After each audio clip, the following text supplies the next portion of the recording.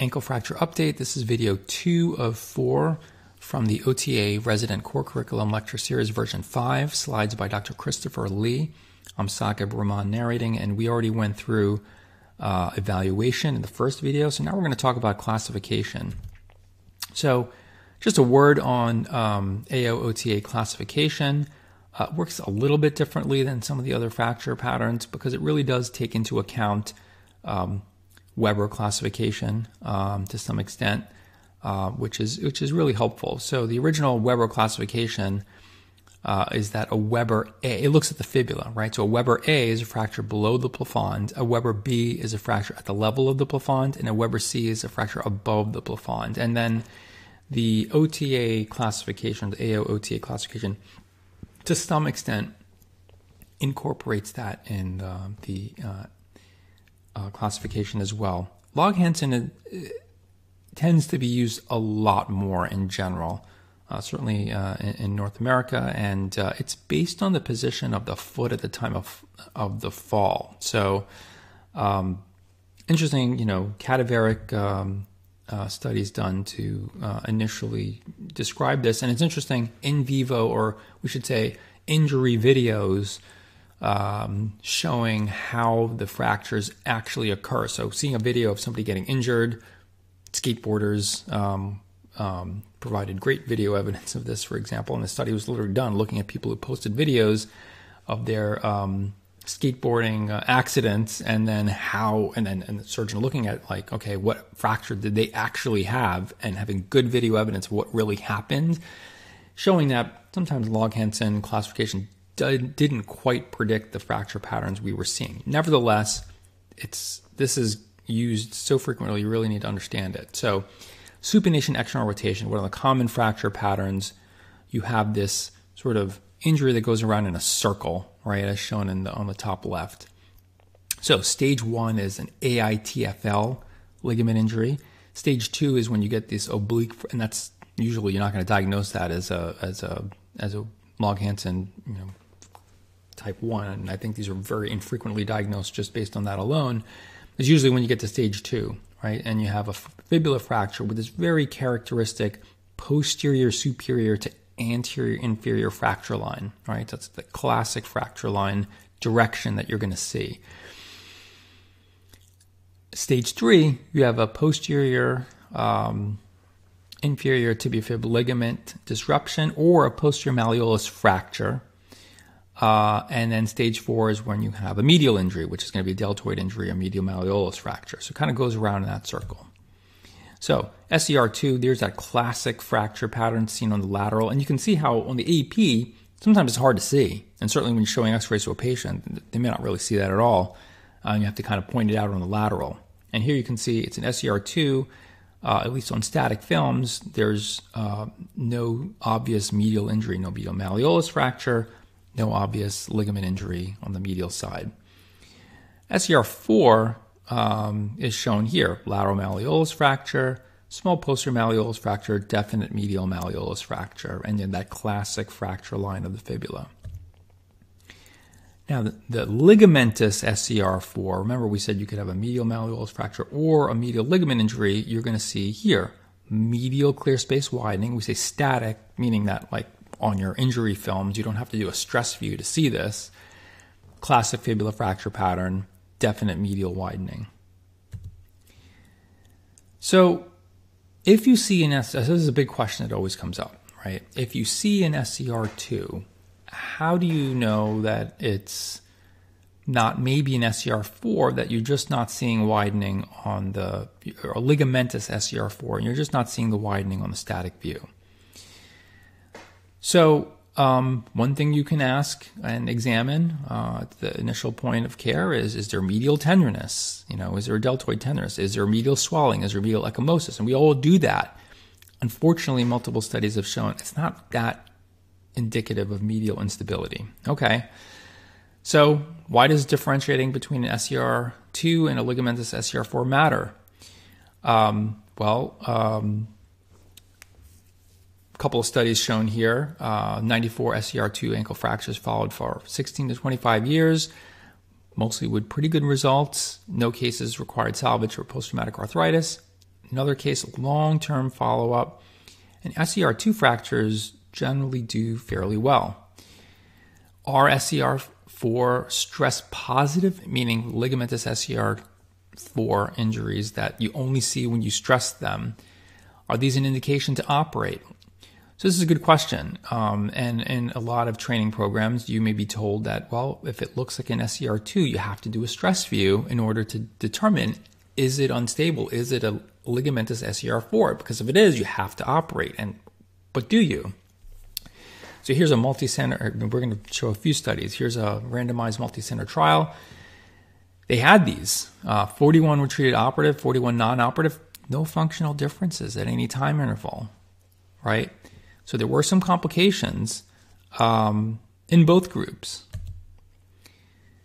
So why the controversy? Well, there's biomechanical concern that you have increased pressure on the cartilage with this shift. We don't really have great long-term studies, and we do know that there's a mean decrease in contact area of the tibiotalar joint, significant, with even 1 millimeter of lateral tibial displacement. So the point is, even with a tiny bit of displacement, it really changes the mechanics, and you're overloading some of your cartilage, right?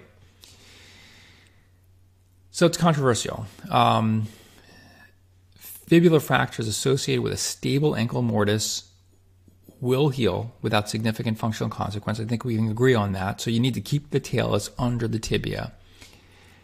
And fibular fractures associated with an unstable ankle mortise heal with significant functional problems if the instability will cause a talar shift. So the question to consider is, do all stress positive but statically congruent ligamentous SCR4 ankle fractures heal with some talar shift without surgery? Meaning, like, if you don't do surgery, are they going to shift? So in this study, we asked, are SCR4 stress positive ankles an indication to operate? So we looked at 38 patients, stress positive, 3 required operative intervention, and they said, look, SCR stress positive ankles that are statically congruent can be treated non-operatively, but they require close follow-up, right? Because they can move, and you have to watch them very closely. Another paper, randomized prospective study, 81 patients, no significant difference in functional outcomes. So the conclusion was SCR stress positive ankles treated conservatively can have equivalent functional outcomes with surgical management, but there are higher risks of future displacement and non-union. So you have to watch them closely if you're going to treat them non-surgically. So still an evolving concept. The goal is still you want to maintain congruent tibiotalar joint with the plafond centered over the talus. If you're going to treat these non-operatively, there's a possibility of loss of reduction, so you need close follow-up. And if that's not something you can do, you can certainly offer the patient, or it's not something the patient wants to do, ORIF can be done, and that can give you more predictable healing. But it's not without risks. People get hardware complications. Even if they don't have a complication, they just have painful hardware down the road, that could require additional surgery. So you have to really have a conversation with the patient, and you need informed consent of the patient either way. Here's an example, 29-year-old female with a right oblique distal fibula fracture, SCR pattern, and a little bit of widening on stress view. Treated non-surgically, 6-month follow-up, no pain, back to all normal activities. Not saying that this is absolutely what you need to do, but again, just in line with what we've been talking about. So, surgical treatment checklist. Address the fibula, right? Ensure that you have adequate length obtained. Use the contralateral side to evaluate this. I didn't talk about this, but there's something called a dime sign that you can see on x-ray sometimes that can help let you know that you've restored fibular length. With fixation, you have to consider anti-glide versus neutralization plate and a lag screw, sort of classic AO techniques. Sometimes if it's very common, you might have to do bridge plating. Posterior malleolus fracture, we'll talk about a little bit more in the next video. Medial malleolus, if present, it's likely going to need to be fixed unless it's really, really small. And then we'll talk about fully threaded versus partially threaded screws. And at the end of your case, you typically want to stress the ankle for syndesmotic stability. Here's that dime sign I was talking about, which is if you have a fibula out to length, you will often see sort of this line here and this line here, kind of like a Shenton's line on a mortise view. And you can imagine that you could, like on a plain radiograph, you could pull a dime out of your pocket and put it on the film, and it kind of fits in that circle. That's where that dime sign comes from. We're using digital images now for the most part in many parts of the world, so that may not be, and many parts of the world don't have dimes, so this is kind of very regional specific sort of comment, but nevertheless, that Shenton's line is something that might help you to identify your fibular length. And here you can see if it's broken, the dime is broken, it means that your fibula is short. When you have an SER pattern, you need to establish fibular length, alignment, rotation.